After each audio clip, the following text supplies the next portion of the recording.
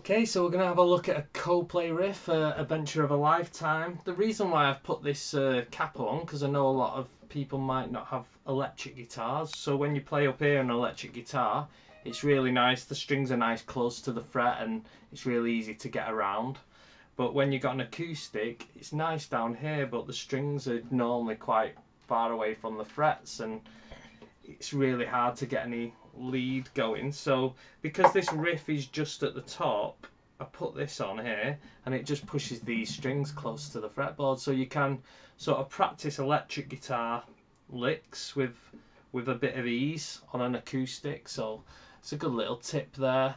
I'm going to demonstrate it first here. I'll just do it slow.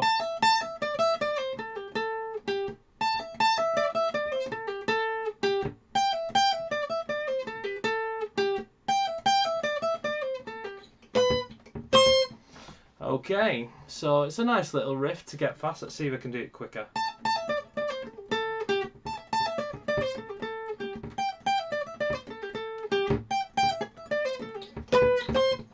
Okay, it would be a lot easier on an electric, but it's not too bad with the capo on. Alright, this is what it looks like. Quite intimidating, but a lot of it's repetitive. Let's just go to the first line. Let's go to the first very lick. So you can see here on the E string, the thin string, we've got 17, 12, 17, 12. So that is this little, it sounds like a big stretch, but because the frets are so small, it's not too bad. So 17's here, and 12 is the one with the 2 dots. The next dot up is 15 and then 17, so you could pick them individually. Okay, let's go back to the riff. And then it goes 15 on the second string, and then 12 on the first string again, and then 15, 13. So yeah, I'll just zone in on that. So, dun, dun, dun, dun. I'll just play you that.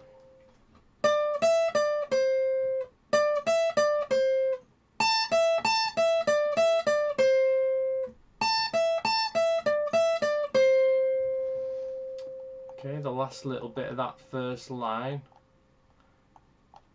is on the third string. You go 14, 12, 14, 12. So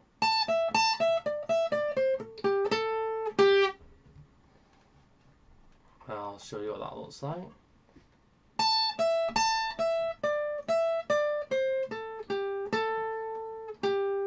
Does it again. So it plays that twice. You can see on the music, it's, even though it looked daunting when you actually analyse it now, that's just a repetition of this. Okay, so I'm going to go to the third line, and it is pretty similar, but the only difference is the first 4 notes are 15, 12, so I'll show you what that looks like. And then the same. So it's the same as that. So the third line. So it's just that changes. Okay, so the very last line is got a little different thing at the end. Let's go down here. So that it is 15, 12. So we just do 1, 14, 12 instead of you see on the third line it goes 14, 12, 14, 12. Here you go 14, 12. So I'm going to play that and stop at the 14, 12. So just practice that. And then on the first string you go 19, 20. So, and what I was doing when I was playing it, I was doing an octave thing to fatten it out. So but you can just play them 2 notes, 19, 20. You've probably never used the last note on your guitar before, so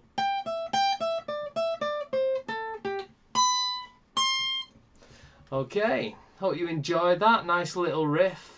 Nice to play something up here and high pitched rather than always riffs down here. So hope you enjoyed that. Let me know what you think. Au revoir.